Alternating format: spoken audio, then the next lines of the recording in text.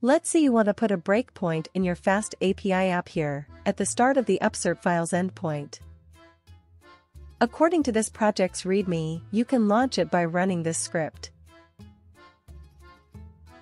But there's a lot happening in this script and it is not obvious which line is launching the FastAPI server. So what can we do? First, we create a launch configuration to attach the Python debugger to a given process ID.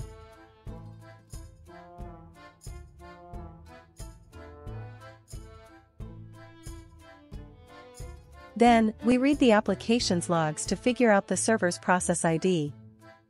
And launch the debugger using the launch config we just created. Now we wait until the debugger toolbar appears. Let's try to call the upsert file endpoint from the application. Look!